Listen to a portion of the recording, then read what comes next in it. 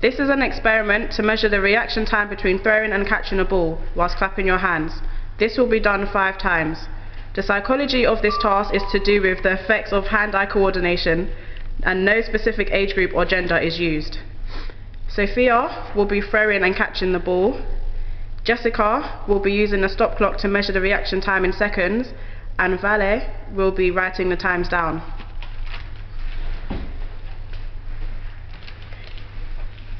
Start. 1.65. Start. 1.58. Start. 1.50. Start. 1.45. Start. 1.40.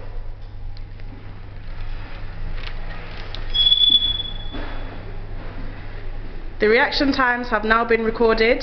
The average reaction time for this experiment is 1.516. The experiment is now completed. Bye.